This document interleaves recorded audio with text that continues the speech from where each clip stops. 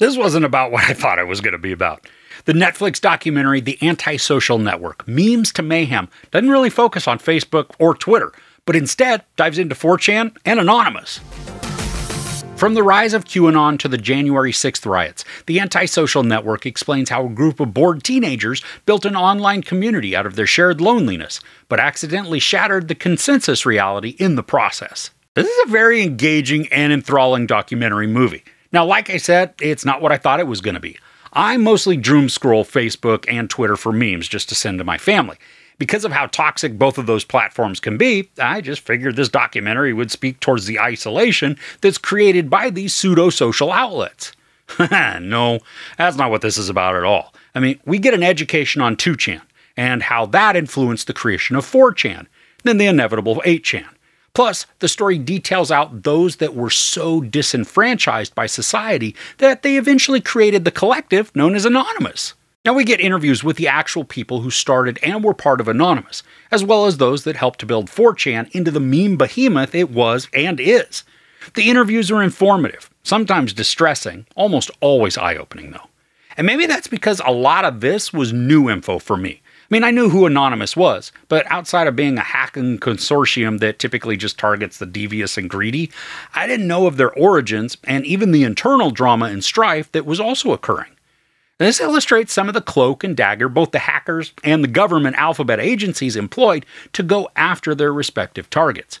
And so many of the details have found their way into scripts that feature technology, hacking, and cybercrimes. I mean, and that makes it just fun for somebody who loves watching movies. And you can see where some stories got their influences. I think, though, the most fascinating part of this documentary is how the meme culture was able to attract, then influence, and then direct segments of society into willful action. The in-jokes that are contained within memes are slightly broken down so that those of us that are outside the sphere can get a basic understanding of how one meme was built and then added to continuously to craft a series of inside jokes where increasingly smaller segments were in on it. And then, that's horrifying to watch as these chaotic influencers built the persona known as Q, or QAnon, taking old memes, sometimes those that were very niche, and using them to craft Q insights, to which sheeple then ate up like it was just absolute fact passed down directly from God. And then all the while, the memesters are just laughing their butts off at how the feeble-minded took it all in. And this is where not only the hackers, but any sane individual begins to say, oh crap, what has happened?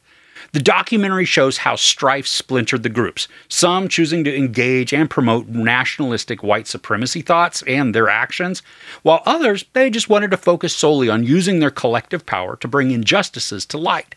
Now, both were effective in their goals, with one being way more disturbing and terrible than the other. And we can even see the effects today.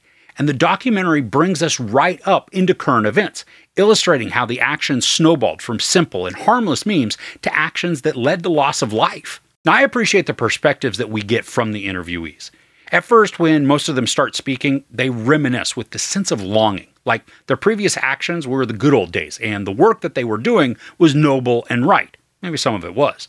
But we also get to see so many of them examine where those past decisions and actions led, seeing the unforeseen outcomes played out and then knowing that they had a hand in influencing the present. Now, if this were a fictionalized story, I'd talk about their character growth. You know what? That's exactly what we're shown here. We get to witness people acknowledge responsibility, even culpability. I mean, at least to an extent. I think there are one or two who are still more proud of what they did, regardless of any outcome, than maybe they should be. And this shows us that they either haven't matured or just don't see anything wrong with their conduct. And then you get to judge whether you support their stance or not. Now, I think what also helps to keep this documentary balanced is that we are provided outside insight by journalists who covered the rise of these platforms and groups. They can dispassionately examine behaviors and motives, as well as the outcomes and what those meant for not only the participants, but the general public as well. This is a quick watch at just 84 minutes, but it packs in the details and the info so that it feels like the necessary points are dissected to provide understanding and even discussion. There are also a lot of creative visuals to help illustrate complex ideas.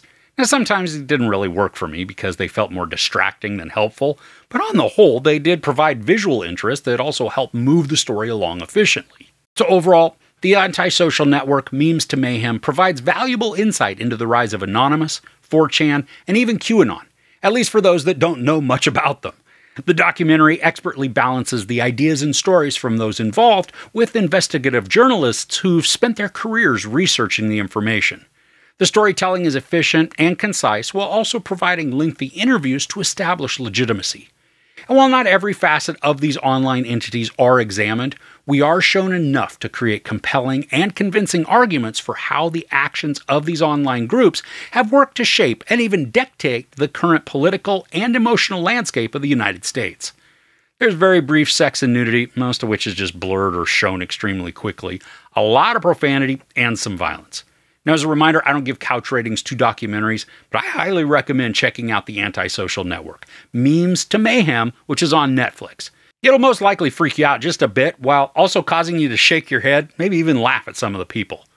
So what's a conspiracy theory that really interests you? Let me know about it in the comments below. If you enjoyed this review, please give it a like. Also, don't forget to share and subscribe. I'm Chris. This is Movies and Munchies. Thanks for couching with me.